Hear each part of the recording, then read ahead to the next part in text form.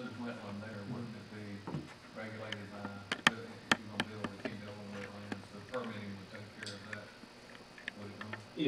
If wetlands were really going to be something they were planning on not mitigating, they'd have to determine if it actually is a jurisdictional wetland.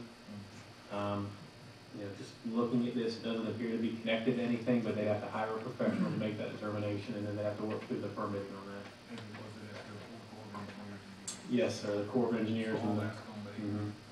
the Corps of Engineers and the County Engineer's Office will be the ones directly involved in that.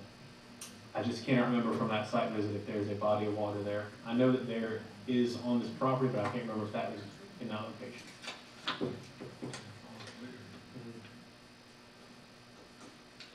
All right, is there any more discussion among the commissioners? Mr. Chairman, I was out, I made a site visit just Friday, and there is a body of water there. It's not, it's sloped and maintained, and so it's not just a marshy area or anything like that. All right, if there's no other further discussion among the commissioners, I will entertain a motion from the commissioners. Mr. Chairman. Yes. I'd like to make a motion, we recommend approval, from EA to CH. It is,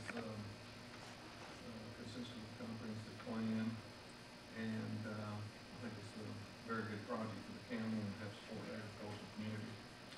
So I recommend. Okay, we have a motion by Mr. Willis, I'll second that. and we have a second by Mr. Warren. Is there any discussion on the motion?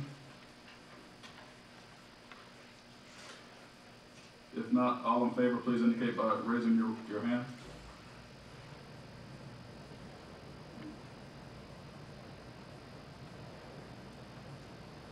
Okay.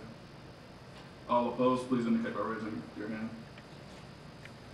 All right, the motion passes 8-1.